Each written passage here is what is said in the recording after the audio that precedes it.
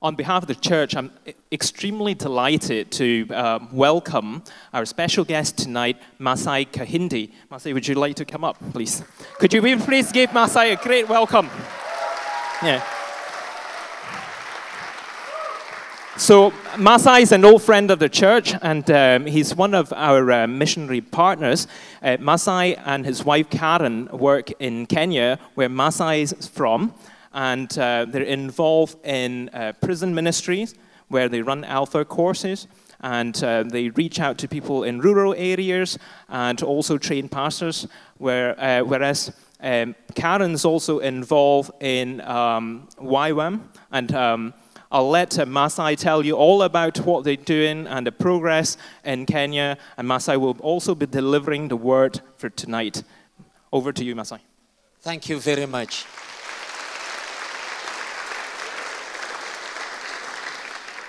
Well, thank you so much, Isaac. I just want to commend Isaac to you.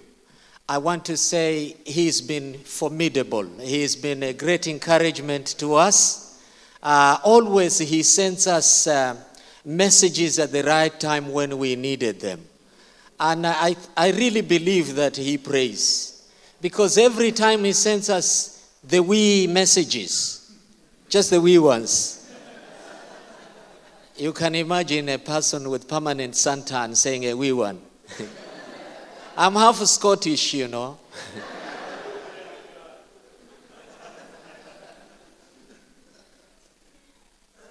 I love you, Isaac, very much. I appreciate you, my brother, because you are a great blessing. And on behalf of the church, I want to bring you greetings from my wife and my family as a whole. We're blessed with the 2 children who have grown now. They are back in Kenya still, but they are praying for us. When I was in Glasgow after the morning service there, when I came to the train station, I phoned my wife and I said to her, I'm going to meet our friends, our dear brothers in Aberdeen. And she said to me, prepare yourself. Do you have your Longy Jones ready? So I said to her, it's not that bad yet. But I have my Longy Jones in my bag, just in case. So they send their greetings to you. We are doing very well. Ministry-wise, God has really blessed us so much. We have seen people getting saved in a very tremendous way. We have seen people that you wouldn't even imagine. We have gone in prisons. We have talked with people that were written off in society. We have shared with them the love of Jesus. I have shared with them my testimony. I've told them if Jesus could change me, he could change anybody else. And if you are here, you don't know Jesus, take it from me. If Jesus could change me, he can change you. And so these men who are nasty pieces of work, God has changed them so nicely. Now they are very nice. To a point where the leaders of prison in Kenya, who are not Christians, they say this pastor that comes into these prisons and does this work, if he can help these inmates and change in this way, why can't he be allowed to do this work in all the prisons? So I said to them, I can't divide myself. So they gave me all their prison chaplains for me to disciple. And this was one thing I did. I said to them, a blind person cannot lead another blind one. This is a strong man, you know, the prison warders. So I said to them, now, because they were sent to me by their superiors, they could not come out of it, because coming out of it is losing their jobs. So they had to listen to me whether they liked it or not. Now I know salvation is not by force, but planting the seed Hallelujah. So I preached it to them. And the gospel I preached it to them is not a Scottish gospel. You know, the one where you put sugar coating. Where you baptize sin and call it a weakness. You know, you live in first world. I don't. I live in a third world. The world I come from is not even second, is third. So we don't call sin a weakness, we call it sin. And we don't tell people that the place where they will go if they don't repent is a bad place. We call it hell. And we don't say hell is a very uncomfortable place. We say there is fire which burns 70 times 70. And we don't tell people that we will scare them. We tell them when you go there, you will burn. Hello. See, I can say these things because after this I'll go away, and when I come you will have forgotten what I said. So they listened to me.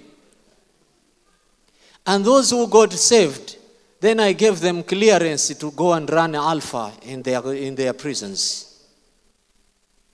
And they started running Alphas. So now we have grown our Alpha courses in prisons. And so the prison authorities said, yes, this is very nice. But actually the inmates that are being reached in the prisons are the Protestants. What about the Catholics? So they phoned me and they said, we want you in a meeting at the headquarters, the Kenya prison's headquarters. And they said, Reverend, what about the Catholics? I said, well, if you invite me to talk to them, why not? The gospel is not for the chosen few. Even if you do this and this, you are also welcome. You know? So I have started training the Catholic chaplains. And they have started running Alpha. In fact, this year, for the first time, we brought Catholic chaplains from Kenya prisons to the conference. And unfortunately, this year I was not at the conference. I was intended to be there, but my parents-in-law were not well. So I had to attend to them. But it was our first time to take them there. So great things are happening. And then for some of you, you may not know this. But those who have been here for a long time, you remember I used to tell you that we used to get some converts from Islam, and we had a place where we used to hide them. Is there anybody who remembers that? I don't tend to talk a lot about this, but because you are very dear to us and I know you pray, I want to tell you this. 2 of those guys that we have been hiding, we helped them to go to America to Bible school. And one of them has done so well. He's finished Bible school. He's married to an American girl. And he is now pastoring a church in America.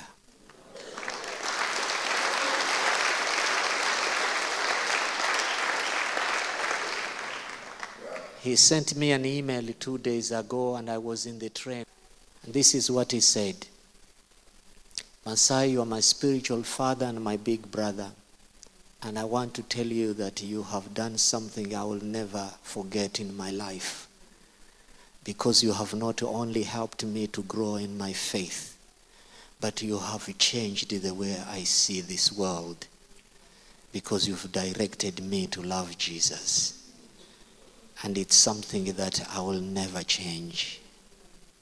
That's fantastic, isn't it? But while all these good things were happening, last year I got sick. I got so sick. I had never been sick. Last time when I was here, I didn't have that mark there. See that mark on my neck? I never had that mark. I was really handsome, young and handsome. But the devil wanted to kill me. He couldn't, so he gave me that mark. And I promised him I will preach like I will never preach again. I was so sick that I could not turn myself in bed. And I went for tests after tests, test after test. The doctors tell me they see nothing. In fact, a couple of doctors, very top doctors, they said to me, Mr. Kahindi, we have done all the tests we can, and we feel that our consensus as doctors, we feel that maybe the problem you have is caused by stress. What kind of work do you do, Mr. Kahindi? I looked at them straight in the eye and I said, doctors, with all due respect, the kind of work I do, if you were to advise me to stop doing it, that's the time when I will have stress. And it's an honest truth. If you tell me not to preach, that's when I will begin to have stress. What do? Watch telly. I was born a preacher. When Jesus touched my heart and changed me, there is nothing else I can talk about apart from talking about Jesus and his goodness. So if you tell me to stop talking about Jesus, what do I talk about? There is nothing else for me to talk about. I can't talk about neighbors. Huh? And so I prayed. And you know, in those days you begin to ask, why me, Lord? Why me? Even me as a preacher. You tell people, trust God. God is going to come through for you, my brother. God is going to come through for you, my sister. But when you yourself, you are caught, you begin to say, why me, Lord? I've been there. I say, Lord, why me? These hands of mine, you see, friends, and this is not an exaggeration. I have placed them on sick people and they've got healed instantly like that. I said, Lord, I've used my hands to heal other people. I put them on myself. Why can't I be healed? God has a sense of humor. I wasn't healed. So I say, why me? Why? Have you ever been there? Have you ever felt like the world is crumbling all over you? And you begin to say, why? And I said, Lord, do something. The enemy was having a party. And one doctor came from India, a specialist, a spine specialist. And then he came, he said, I want to send you for an MRI scan. That day I prayed. I was sick, but still I fasted. No huggers, no tatties. Yeah. You know, sometimes you have to sacrifice huggers and tatties.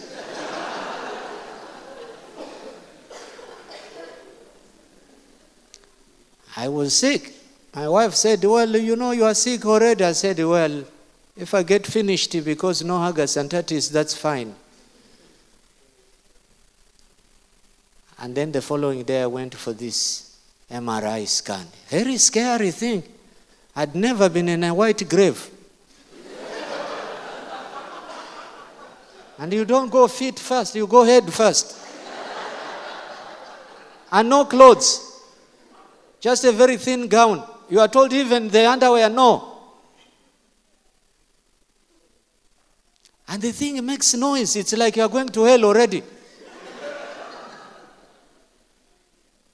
And then when I came out, I tested myself if I was still alive. And the doctor then said, yes, you have a problem. And the problem is at the back of your neck. They call them discs. I said, CDs. He said, no, disc. And so he said to me, I have good news and bad news. He said, which one do you want to hear first? I said, I am always for good news, not bad news. He said, you have to hear both. I said, if you insist. But my interest is good news, not bad news. He said, you have to hear both. So I said, begin with bad news, then I can finish with the good news. He said, the only thing that will save you from this problem is an operation. He said, and that operation, the bad news is, If it goes bad, you will be paralyzed for your life. I said, may the Lord forbid. And he wasn't a Christian, he was a Hindu. He said, what do you mean with that? I said, may God forbid that I should be paralyzed because I still have some work to do. He said, and the good news is, if that operation goes well, it will really go well because you will be healed instantly. And by that time, I couldn't lift my left hand. I couldn't even walk properly because my leg, there was pain. I had never experienced pain like that. Even these fingers, I could not fold them like that. And he said, so choose. It didn't take me long. I looked at my wife. I was in tune with the Lord anyway. And the Lord said, I am in charge. I said, I know, Lord, you are in charge, but I'm in pain. And all that time you were in charge, but I'm in pain. You know, sometimes this Pentecostal stuff sometimes goes out of the window. Take it from me, and I'm a Pentecostal pastor. I'm telling you the truth, brethren. Sometimes we are too Pentecostal. But when the rubber hits the road, all we have to say is, Lord, help. Hallelujah. And I went to Bible school, by the way, and a good one. Even sometimes I use King James, thou sayest.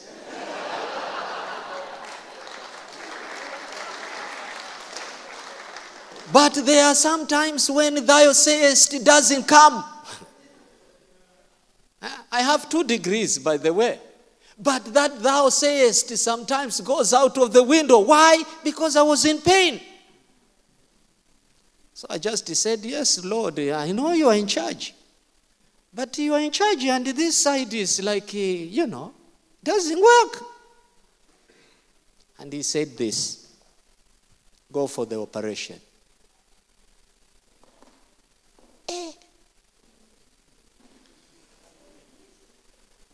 Well, I'm not afraid to die, but I think, I leave my children, I leave my wife.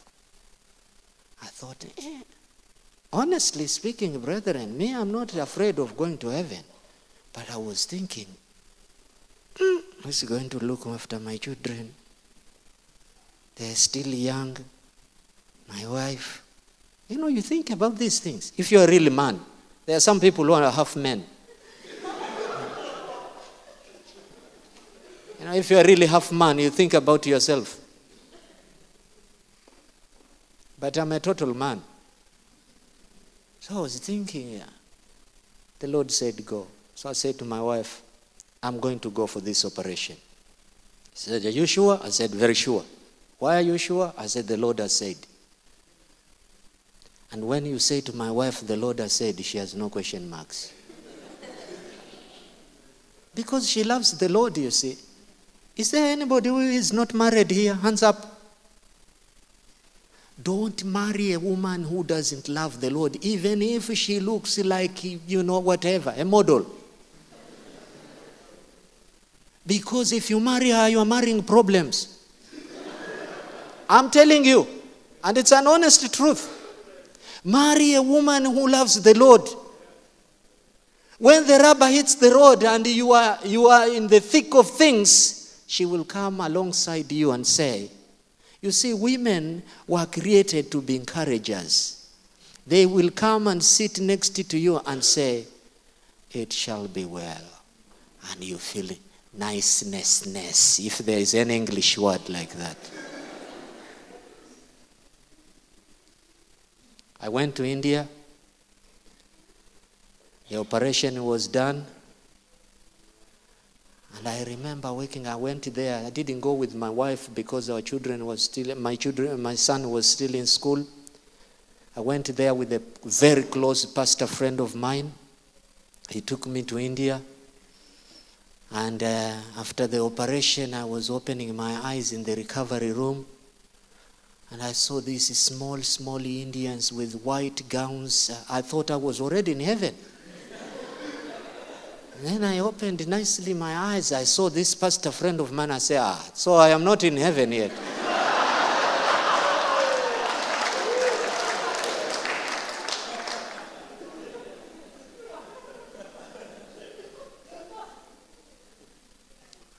And I want to say just one thing, and then I leave that story there. One of the things that horrified me, and I want to tell you, friends, we are nothing without God. It doesn't matter what you have, what you own. We are completely nothing without Jesus. I remember that day when I was put in a tray, like a piece of meat, to be taken for that operation. There was nobody there. I wasn't Reverend Kahindi. I wasn't Missionary Kahindi. I was just a thing. The only person who was there at that time with me was Jesus. And I want to say to you, if you have flesh and blood, that time will come when one day you will be completely useless. You won't be able to have control of yourself. And you will need God. Will you have him on your side? I didn't have control of my body. In fact, I remember the day after the operation, a woman came and she didn't speak good English, so she said to me, "You, bath." I said, "What do you mean me bath?" She says, "Yeah, you bath." I had this big collar support. I said, "What do you mean me bath?" She said, "You bath." I said, "What do you mean?" She says, "Yeah, you bath." And suddenly she came. I had this thin gown, poor me. And she had this towel, put it in water. So I thought she's going to give me. She fling this thing out and she started giving me bath even in places where she shouldn't touch. I've never been given a bath by a woman. I remember phoning my wife and said, "I've been violated."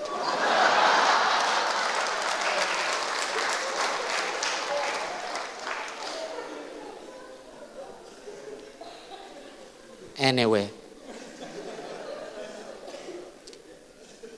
I see my time says -1, and I want to read you a portion of scripture. I don't want to be a thief of time, because I know you guys, you have a problem. You have clocks and watches, but you don't have time.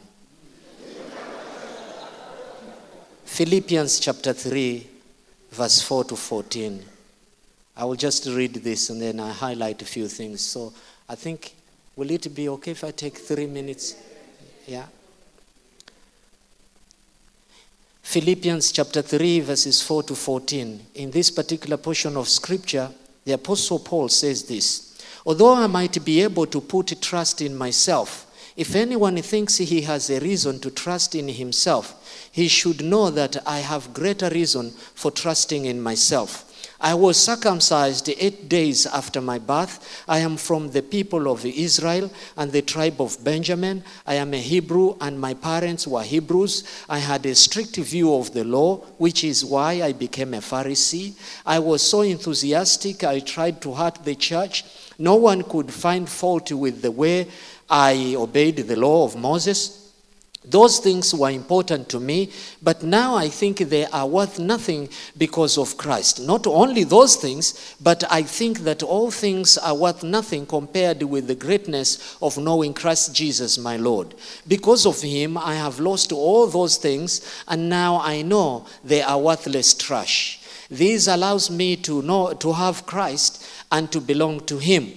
Now I am right with God, not because I followed the law, but because I believe in Christ. God uses my faith to make me right with him. I want to know Christ and the power that raised him from the dead.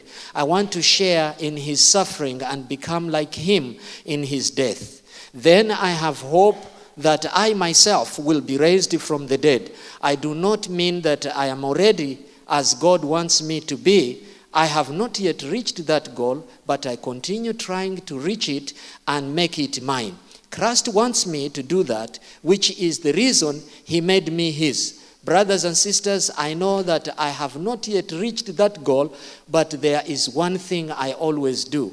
Forgetting the past and straining towards what is ahead, I keep trying to reach the goal and get the prize for which God called me through Christ to live to life above. May the Lord bless the reading of his word. What I want to highlight to you is this.